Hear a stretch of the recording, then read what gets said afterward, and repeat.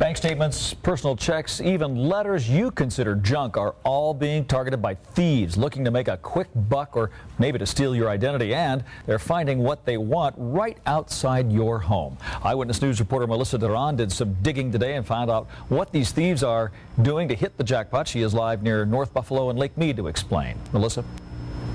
Well, Dave, mail theft continues to be a problem here in the valley. At 5:30 on Monday morning, these mailboxes were broken into. Now, thieves are finding a way to get around security precautions just like this gate. Anything to get their hands on your personal belongings. It's a gold mine for thieves. Mailbox after mailbox stuffed with anything from pre-approved credit card offers to social security checks. And in Las Vegas, more and more thieves are cashing in. They go for the biggest bang for the buck. They're hitting the big complex mailboxes where they can get in and get out and get a lot in a short amount of time.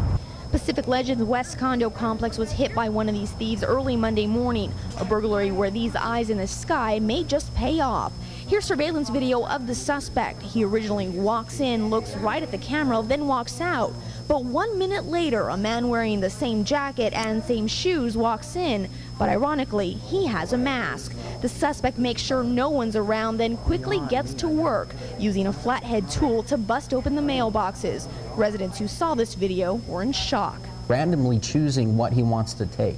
You know, he's not taking any of the tabloids. He's taking what he wants, and around this time, this is when usually people get the Social Security checks. I think we're talking identity theft. This person is looking to either open up credit cards in someone's name or write checks on someone's checking account. What's worse, residents here think the suspect lives among them. Metro is now investigating, checking for fingerprints, looking at the video, and questioning residents.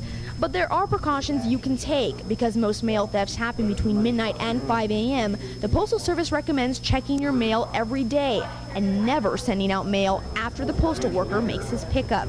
Residents here are learning that lesson the hard way. With their hundreds of dollars in safety precautions, may actually catch their suspect.